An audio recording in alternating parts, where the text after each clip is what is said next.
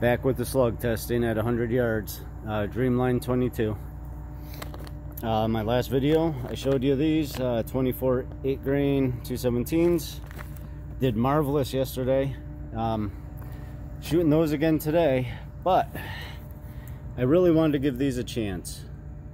So I'm shooting 930 with the 25 grains. These are 23. I had a ugly mess last time, so what I did was dropped it down to number 2 for a lower pressure, obviously speed, and I got an interesting grouping. I do have wind. I don't know if you guys can see it, but it is picking up a little bit. I may have one other issue. I'm gonna have to go through on the cranny and double check. I wish I had it while I was shooting out here, but like I said, mentioned, I'm on my lunch hour, so it makes it difficult. So let's go down there real fast and we're going to take a look.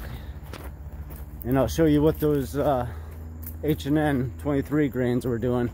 They're 217, by the way.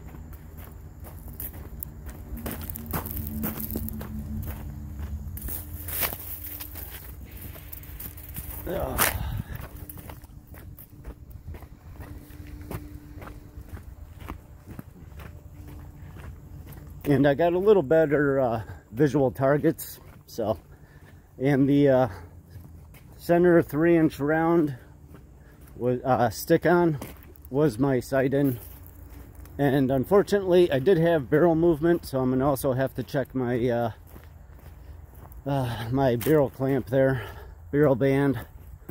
I may not have snugged it up tight enough.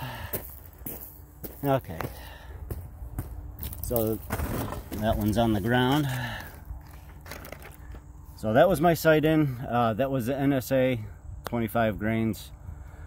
Not too bad. Literally, other than 3, my thumb covers it at 100 yards.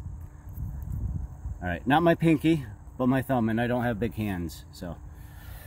Okay, this, again, I brought it over here with the 25 grains, or 24.8, I round up. NSA's here, obviously still pretty big. That was 3-inch with the wind, not overall too bad. Now this is where I lowered the pressure, and I did drop off the rag because I didn't fill it all the way back up. So I did have like these 3, but this horizontal movement and is consistent right here and here. This was my very first shot, and I thought they were all gonna follow. I mean, this was where I kept it the whole time, and that first one went almost dead nut, as you can see. But then it had this weird string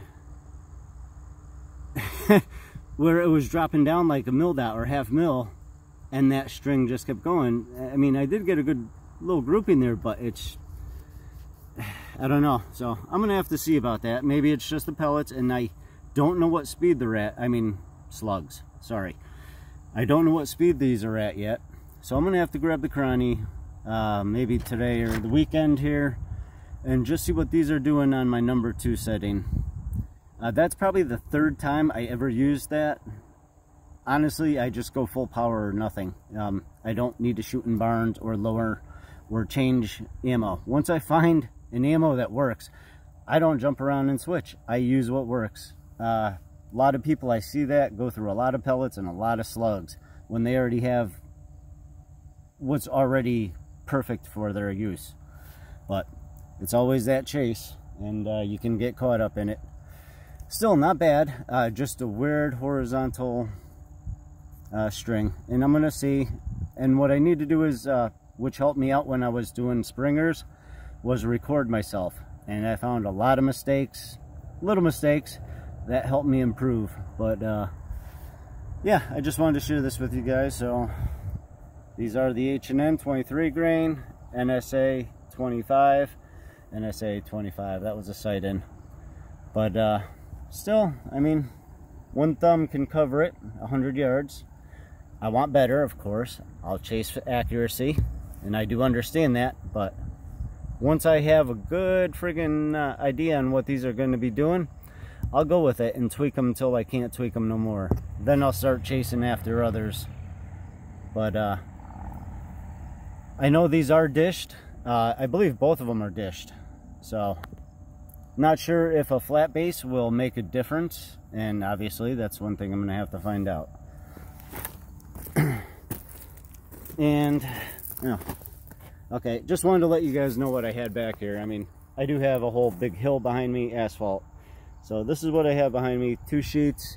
Going through this, no problem. 2 sheets of plywood. So 25 grains at 100 yards. It is plywood too, it's not solid oak.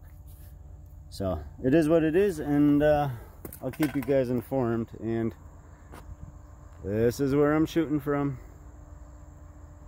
You want to say it ain't 100 yards? That's fine. I have my rangefinder.